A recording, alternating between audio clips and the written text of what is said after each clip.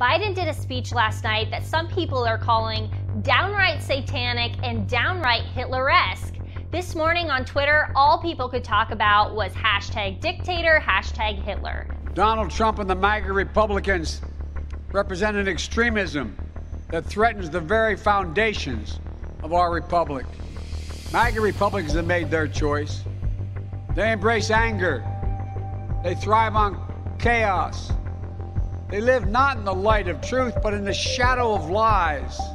Some people are calling this the most divisive speech in history, and Barstool Sports' Dave Portnoy describes it perfectly. All these images come out, and my God, the man looks like Nazi Germany with a dash of Cold War Soviet Union. Biden said democracy 31 times, but republic only twice.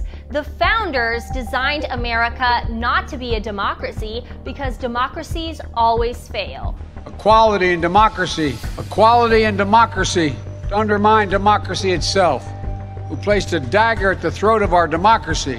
Democracy.